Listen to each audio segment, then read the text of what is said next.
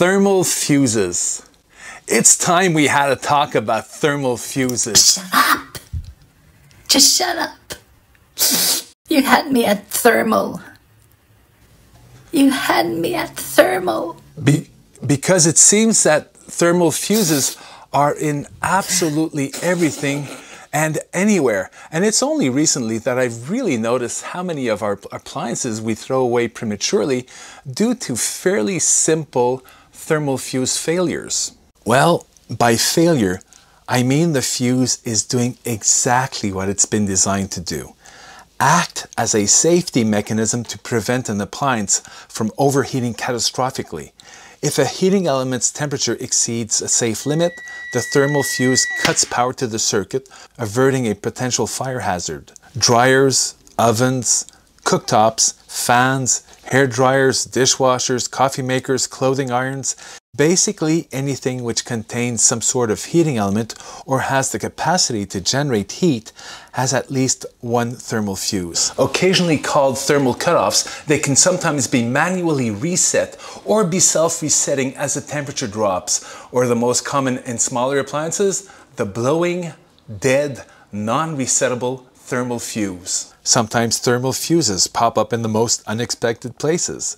Just last week, I was curious as to what had caused two bathroom ventilation fans to fail. So I took them back with me to the workshop and found they both contained thermal fuses which had caused these fairly simple, dependable motors to fail. These are not made to be opened up and repaired, but I did find two thermal fuses in each motor, one functional rated at 192 and the other at 145 degrees Celsius, which had blown. For the technical minded, the fuse models are on the screen. These range from $2 for a pack of 5 to $1.80 each. To put things into perspective, a new fan costs anywhere from $40 to $300.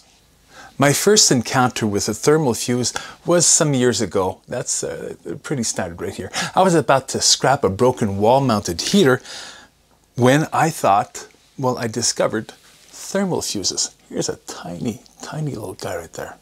Shortly after, my girlfriend's clothes dryer ceased to function and she wanted to get rid of it. Thermal fuse, something looking a lot like this. Years later, she still has the dryer. And I still have her. So learn about thermal fuses and gain the admiration of men and the love of women. Or vice versa, or whichever combination works for you. It's all good. A few weeks ago, I had some maintenance to do on my dryer and I noticed it had 3 temperature sensitive components. Though all 3 are listed as being thermostats, only one is an honest to goodness temperature regulator. The other 2 are overpriced, non-resettable thermal fuses. I'll link to that video right there at the top of your screen. This is a great example of the auto resetting type. Anyway, thermal fuses are a necessity and should never be bypassed. They kill power before an appliance overheats and potentially bursts into flame.